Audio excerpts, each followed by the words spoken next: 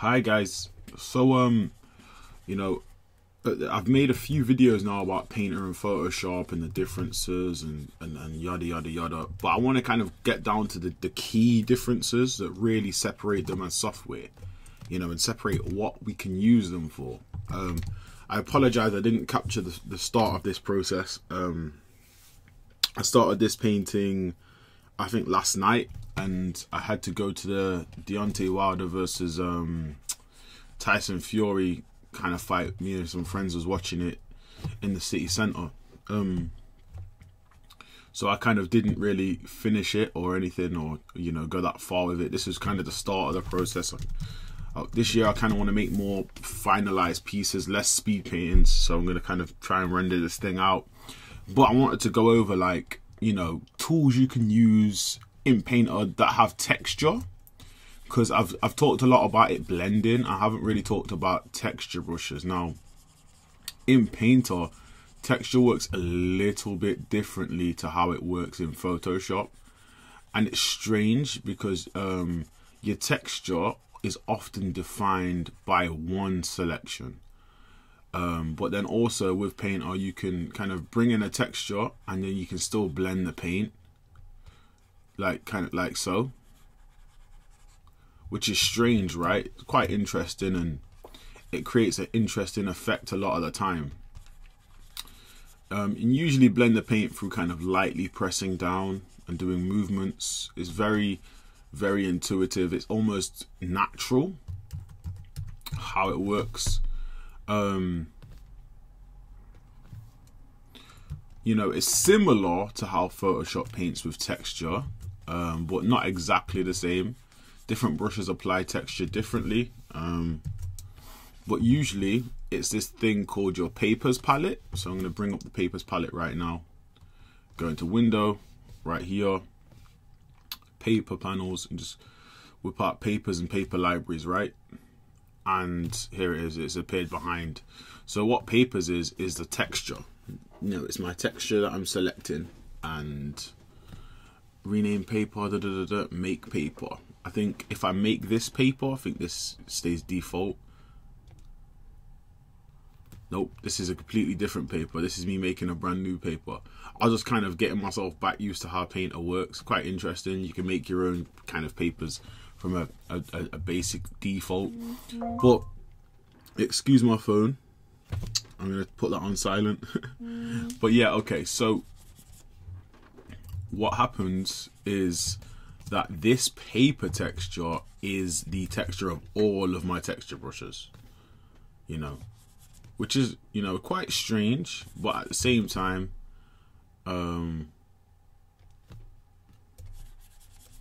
it changes throughout the different brushes. Each brush doesn't interpret the texture exactly the same way. Each brush has its own grain amount, so how much grain you put in the brush versus how much paint you put in the brush. Like this brush can't get 100% to opacity. It still has these little grainy pieces in it, which a lot of Photoshop brushes also have, but it'll always have those in it because that's what the grain is set to. It's mostly grain.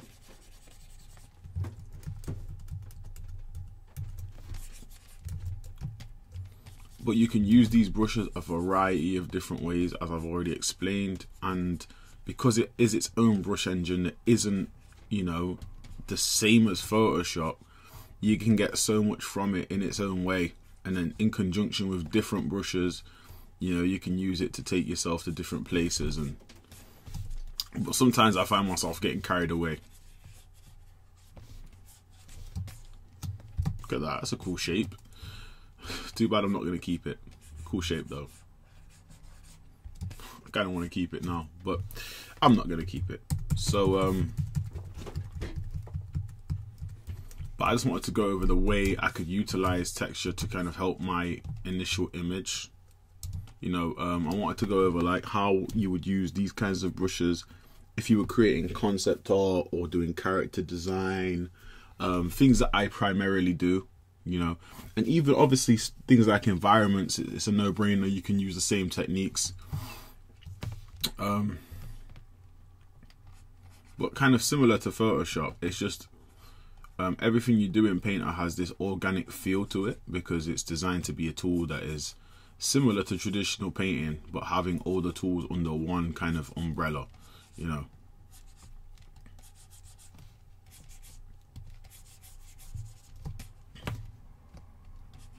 So you can go in and add heaps of depth in a very small kind of time frame.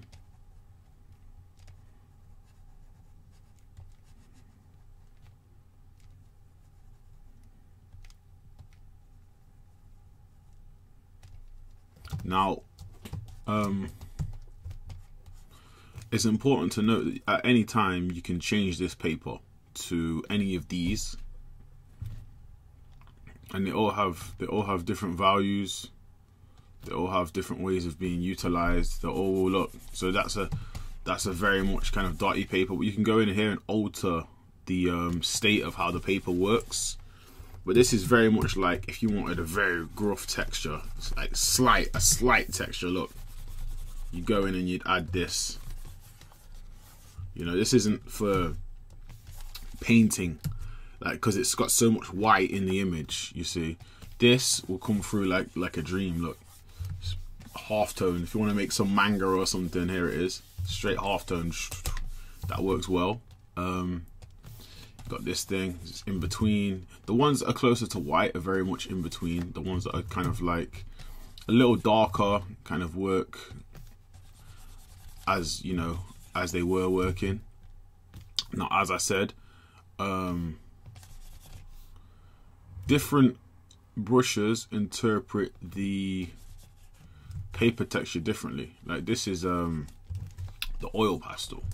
Now the oil pastel in Painter works a lot more like a paintbrush, like it works a lot more like gouache or something than it does like than the chalks I was just using do, right? Look at that, you get this really nice brush stroke, but it also blends, right? So when switching to a different paper, same again, we get the same effect. We get some of the paper texture mixed with the blending effect.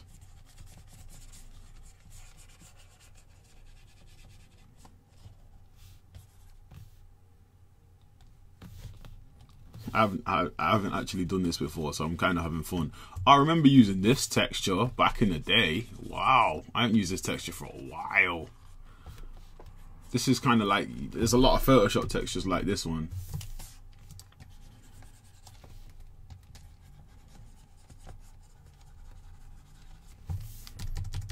Cool. All right, so maybe what I'm thinking then is, because I've done so many strokes that erasing it's going to be an issue. What I'm thinking is maybe I'll start a new painting and just use kind of like different paper textures and stuff to get me through the image, because I kind of wanted to save this image and do stuff with it later. So that might be the play. I'm gonna put an arrow, so I want to, that's a note to myself. I gotta raise this guy up, so I want his feet to be in the image. Let's make a new image. I have a format made called Daily Sketch, which is always a similar size, kind of perfect Instagram size, by the way. So if anyone wants to screenshot and steal my dimensions, this is the perfect size for an Instagram image. I don't know the technical format, the kind of like what it'd be called, like would it be called like, I don't know, 4x3 or something, I don't know, but someone explained it to me the other day, or not someone, I was watching a YouTube video and it was being explained what ratio it is the other day. So what I'm doing now, I'm just building up something from shapes. Make some shapes, and as far as I'm concerned, this shape here is definitely the head. The head's going to be this kind of a crazy kind of diamondy shape, just because it's already hit me. I'm seeing contours within the form. I'm saying, okay, that's the direction I'm going in. That's where I'm going.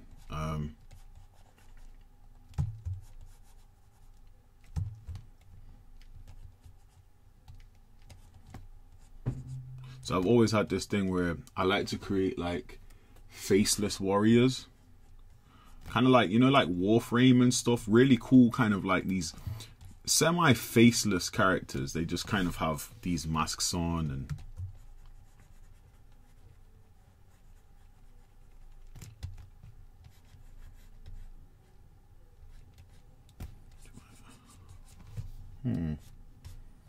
Alright, so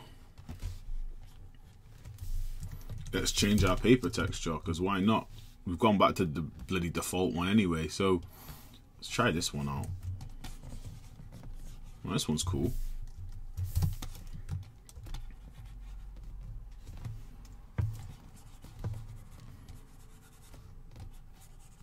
I used to have this tool. Well, not used to this. It's still in Painter, but I haven't loaded any shapes in for it. I used to use this tool called the pastel chalk, and I used to use it all the time. I have an old hard drive on an old MacBook that has all of my Painter stuff on it, and I'm just gonna transfer it to myself and just use it in the new version of Painter, because I've got all these tools and stuff that I need to bust out, man. Like all these kind of workspaces and all these kind of things that I'd love to utilize in this version of Painter. But I've been so happy just utilizing the basic tools that I haven't even pursued that. Like,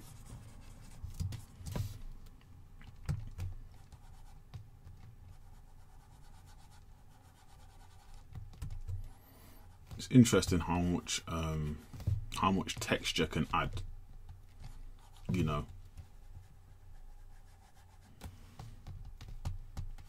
Because a lot of the stuff we perceive is texture. Like a lot of the, I've really noticed, like, you know, with the speed painting trend, the more texture you can kind of get into an image that describes things helps so much more than just like how much you think you can render something in a short space of time.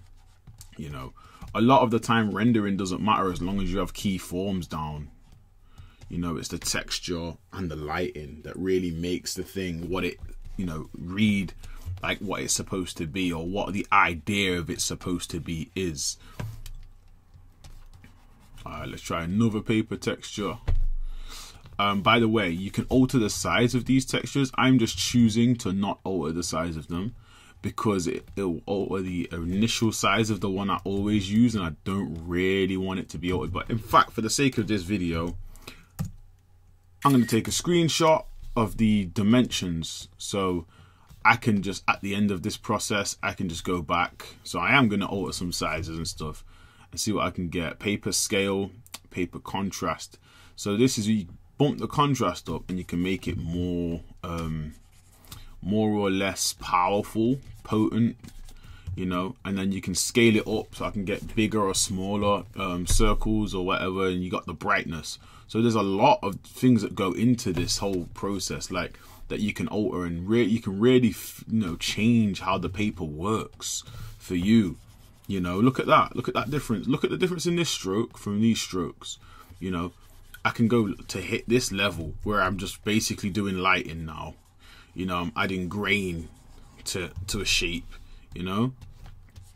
Anyway, what I should have done when I started doing this painting was use the lasso tool, but I'm gonna kind of be more serious now. I'm gonna kind of establish some forms and stuff. So I'm thinking maybe big arms, maybe this is a circular object here, maybe, you know, establish some shapes, kind of get into what this is. As I said, it's some ambiguously armored character with an interesting helmet design on top.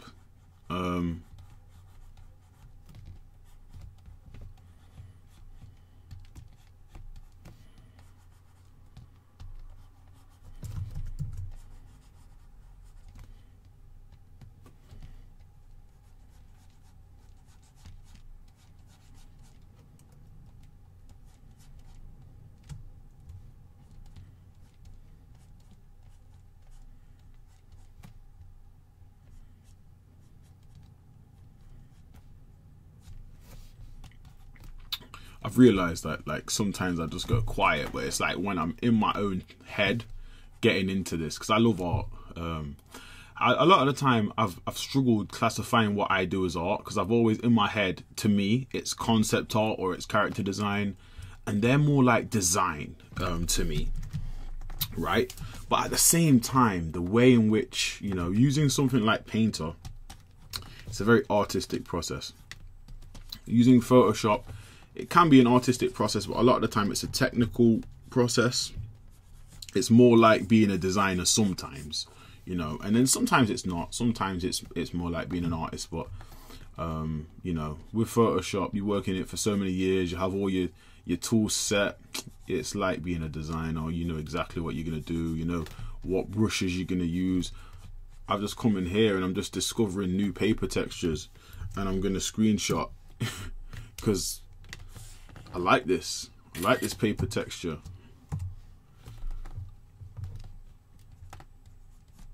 But this isn't something I do often. I knew about this because as a kid I watched a lot of there's this guy called Android Jones, and he made a massive black painter tutorial, and it was amazing. This company called Massive Black, I think they still exist. They still create concept art and stuff. They're still a company in the industry, but they were a group of concept artists and artists that were just incredible, and they had a website called conceptart.org, and it was a big thing in, you know, in the earlier 2000s, you know, before ArtStation and before CG Hub and all that. You know, it was conceptart.org where a lot of people kind of got their start, and Android Jones was one of the big kind of like founders of that, and his style, kind of his artistic style, evolved beyond concept art. He started being more of a complete and utter fine artist that used the digital medium, and, you know, promotes the digital medium as a, you know, legitimate art medium. And he kind of frowns upon the idea that digital art isn't art, because a lot of people don't see digital art as art. You know, it's not widely accepted as, you know, art like traditional art is. And he says traditional art is romanticized, and I agree with him, but I understand, because, you know, something that's been around for, you know, digital art has been around for less than 50 years, you know, in general, and traditional art has been around for probably 100,000 years plus. You know, humans have been painting on caves and cave walls and all these things. It's not something we can just bypass as a world so easily, but it'll be the snap of a fingers when digital art is finally the kind of like main form of art in the world. Because now I'm seeing so much iPad Pro, so much iPad people just whipping out their Apple Pencils. You know, I think it was a great idea when Apple said the Apple Pencil can be utilized on more than just the iPad Pro, because the iPad Pro was out of a lot of people's price range, you know. So if you can just get an iPad mini or an iPad and use the Apple Pencil and draw on Procreate or whatever tool you want to draw on, I say Procreate because it's my go-to, even though I've had a lot of issues with it. It's a good tool, you know. I think with Procreate, and this is me rambling, but I think with Procreate, the key thing is this. I'm going to change paper texture now because I've been in this one for ages, but I love this one. This one's really good. For me, the key thing with Procreate is this, right? It's a tool that requires you to have a streamlined process. And if you don't have a streamlined process, you know, if you don't have a streamlined process, it's gonna be more difficult for you to get through a painting, you know, properly, because it doesn't have all of the accessibility of all the other tools like Photoshop. You know, there's certain, you can't have your fingers on Alt on the keyboard. You don't have that level of speed to kind of select colors and stuff. The brushes aren't always the same. They do a good job, but it's not the same engine you're used to if you're a Photoshop user. There's a few things that, you know, overall make you kind of realize that you can't use this tool exactly the same way as you could use Shop, but there's advantages to the tool. You know, its brush engine is unique. It's not the same, which means that it has its own energy to bring. I like Procreate's round brush. I think it works more fluidly than Photoshop's round brush. I think Procreate's brushes work quite fluidly, to be honest with you. You know, I do think they're quite fluid. They're just, you know, it just takes some getting used to if you're a Photoshop user. You know, it's like using Photoshop tools, but they work differently and feel differently. And that is a strange experience. And it was a strange experience for me at first, but as time's gone on, I more and more enjoy the process, you know. And honestly, I more and more enjoy using like the round brush in Procreate, just because, as I said, it's more fluid. It does its own thing, you know.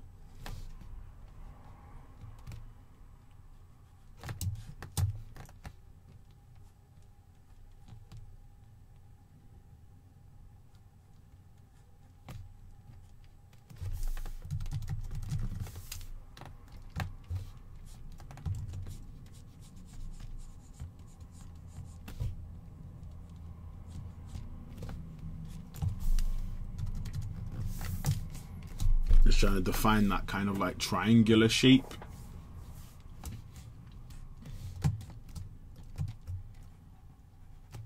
But yeah, I'm enjoying this. So the tool I'm primarily using, you can see it, but it's called the oil pastel, right?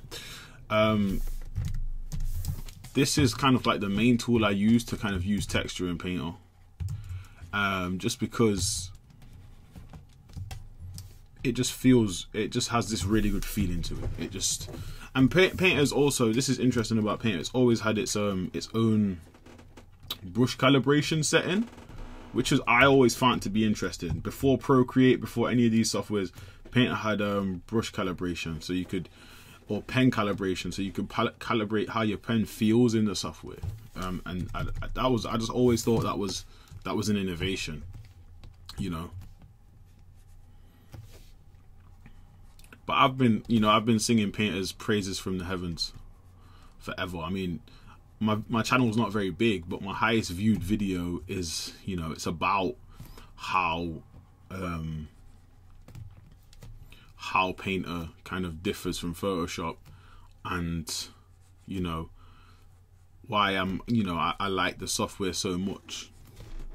Because there was a time when I really was going to switch over, but I think I had a technical issue and I couldn't get Painter on my the machine that I had at the time, and that was what it was. I got a MacBook Pro, and my MacBook Pro had something wrong with the graphics card or something like that, so it would run Photoshop, but it wouldn't run Painter.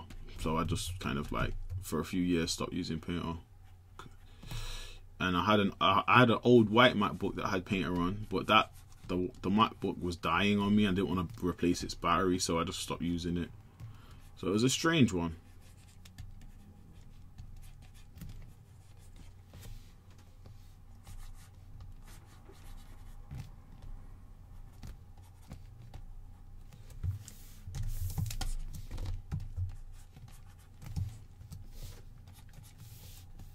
Alright, so let me have a look at a different texture.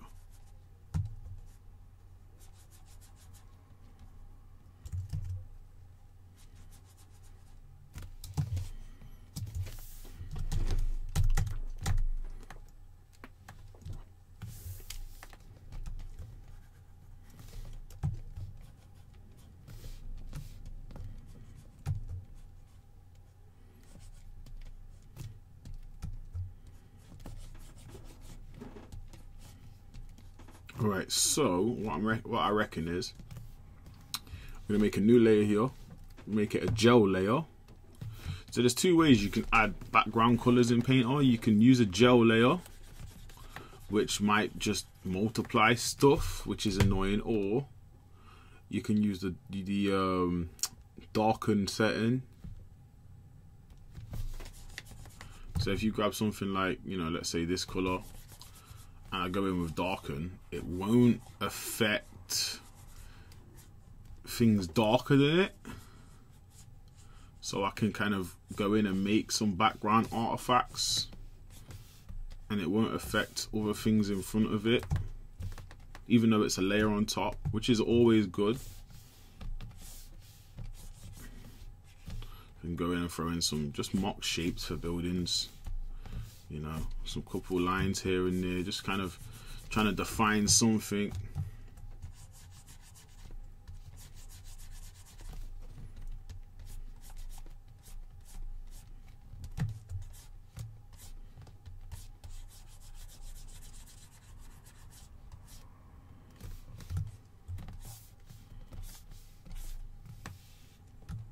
There we go. We got these shapes.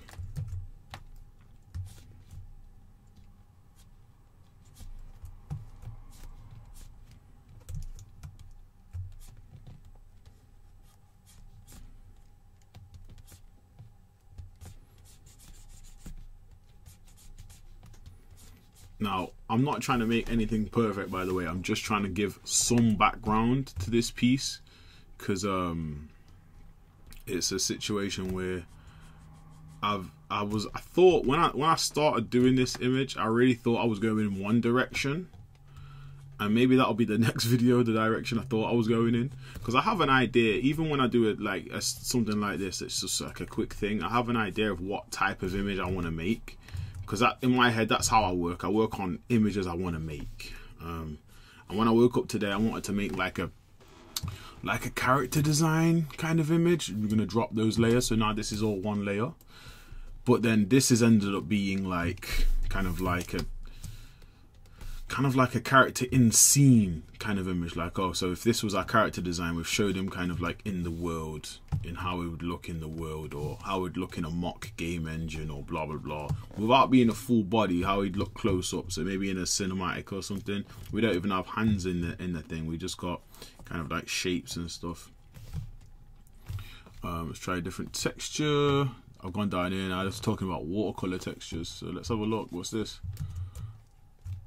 A watercolor paper, that's what that is. In the traditional world, watercolor is probably my favorite medium, just because it just works well. Like, it's just its own thing. Like, there's nothing like watercolor in the world. You can say gouache, but gouache isn't really like watercolor, you know. Gouache is its own thing as well, you know. And these artistic traditional mediums are really cool. You know, if you're a digital artist and you haven't really dabbled in traditional, it is a good idea. You know, it'll make you a better artist in terms of like overall how seasoned you are at different artistic mediums, and also you'll enjoy it. It's fun, you know. It can be fun to kind of step into a different place and do different things, you know.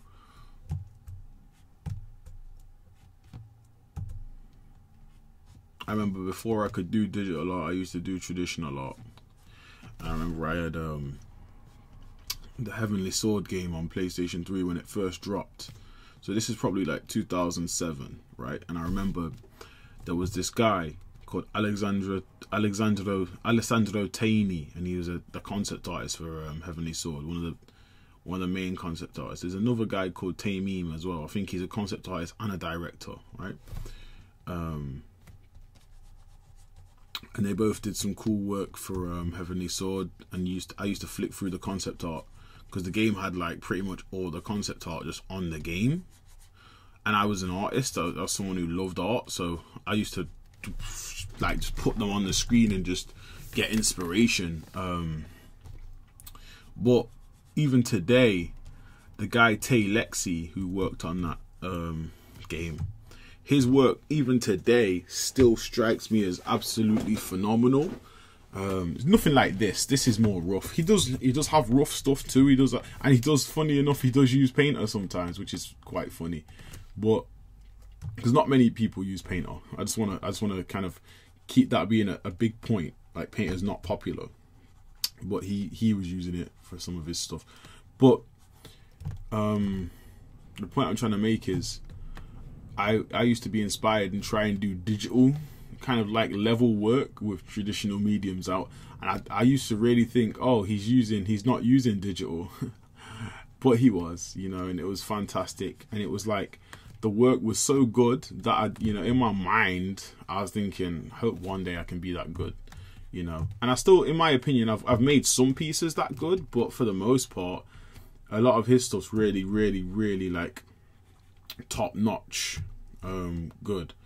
He probably does use a lot of photo textures and stuff like that, and a lot of things that I, at the time, wasn't really thinking about. But it doesn't matter to me. Fantastic work, and I'm still inspired by that today. And it's a good thing when you can be inspired by work as a kid and then grow up and be inspired by the work. You know, 2007 was 13 years ago. I'm 27. I would have been 14 years old, you know, and I'm still inspired now. When I look at that stuff, 100%. And that's how I feel like art should make you feel. You should be able to get inspired, you know.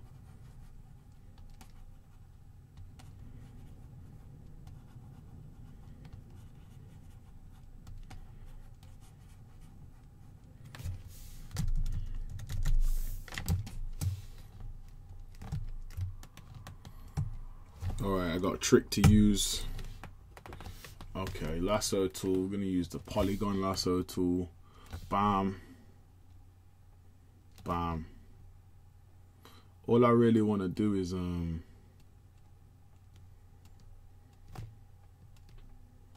want to take this kind of like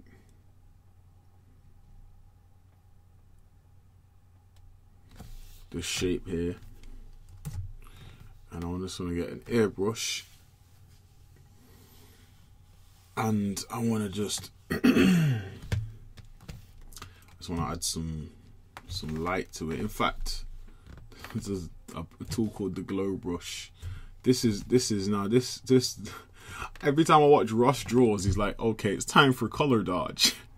And it's funny because I don't even like color dodge in Photoshop. Like, I don't even use it. I use linear dodge. It's called add in a lot of other softwares, but I use linear dodge because I've always thought color dodge was whack. Because it like legitimately dodges your stuff. But in Painter, there's this tool called the glow brush, and this thing's fantastic. Like, look at this. It just makes like perfect glows, like so easily. I don't know who designed this. I don't know what the situation was, but look at this thing. Look at the difference in what we just had versus what we have now. Ridiculous.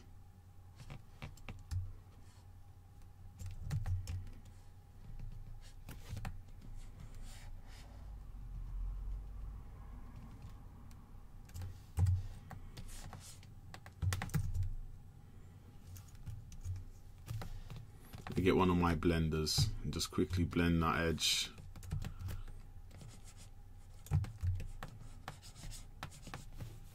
All right, but yeah, I think, you know what, guys, this is probably where I'm gonna leave off this speed painting.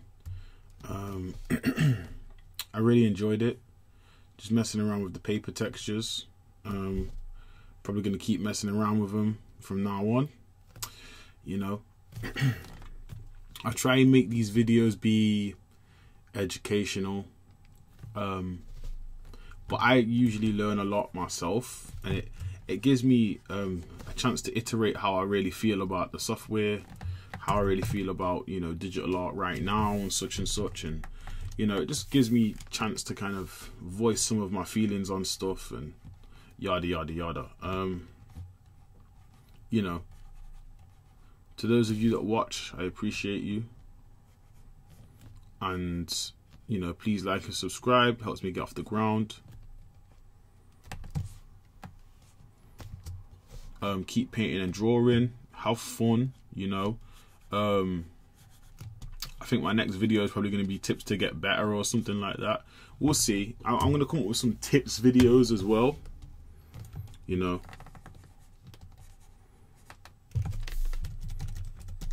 But I think a lot of them are just going to be me kind of going through the process of like creating different types of character design, you know, and different kind of how you do different idea processes and how you kind of come up with different types of characters, and, you know, male characters versus female characters, maybe male anatomy versus female anatomy, kind of like a shorthand breakdown or something like that, you know, nothing too crazy, but, or maybe kind of like how you should represent those characters versus each other to kind of get the appeal that is kind of popular, or you know, the more storied appeal. Because no matter what, everything we see, films, games, everything is all exaggerated for the most part. You know, the character designs are usually quite stylized, even in stuff that's quite realistic, except for things like The Last of Us. But there seems to be some kind of social agenda with that game, to be fair. Even though I love the game, you know, there seems to be some kind of social agenda to kind of push LGBT themes, which doesn't matter. There's no issue. It just seems like that's what it is. But at the same time, I'm kind of with it. I'm for it. There's nothing wrong with that. I'm for the LGBT character existing in the game.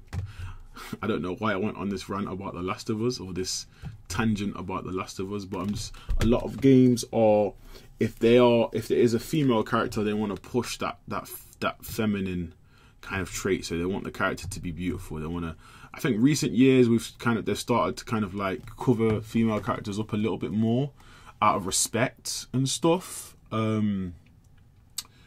I don't really care either way, you know. Just because Wonder Woman doesn't really wear that many clothes doesn't mean she's not a great warrior, you know.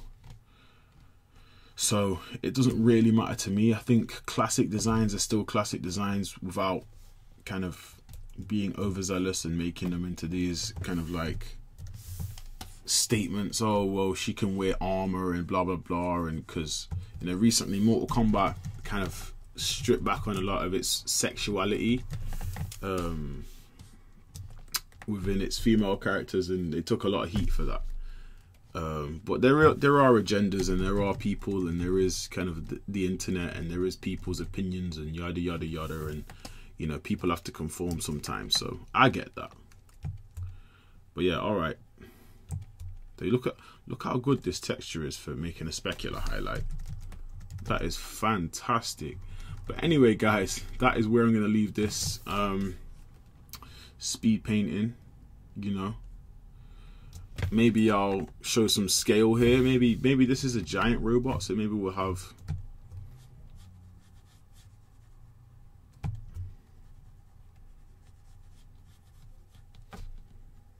just like in front of him, kind of floating. Couple of like human characters just floating. This texture is good because it really feels like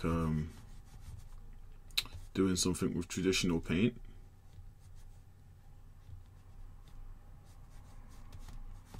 So strange.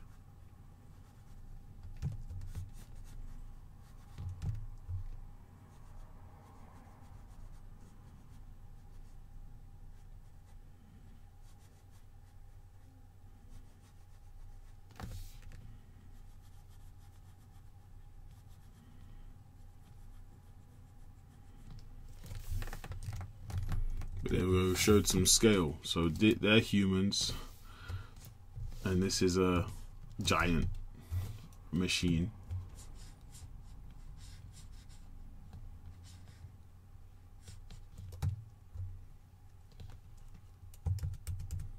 So yeah, you can see the scale. This thing's pretty big. But yeah, that was an enjoyable process for me. You know, I really enjoyed that. It was interesting to kind of see differences. So I probably advise a lot of people, artists, to just explore your software a little bit. You know, sometimes try a different tool. Some of the coolest things I've seen people pull off have been, you know, things that have been kind of like different than what they would have tried, you know.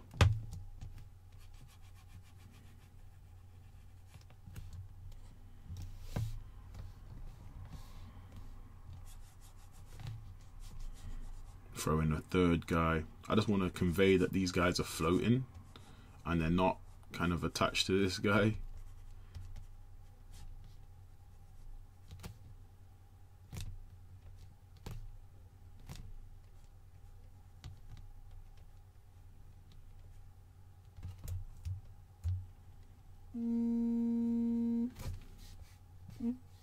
My phone's always ringing when I make videos. I apologize, but yeah, I think that's a wrap, guys. Thank you for watching, and I appreciate everything. I'll see you guys in the next one. Peace.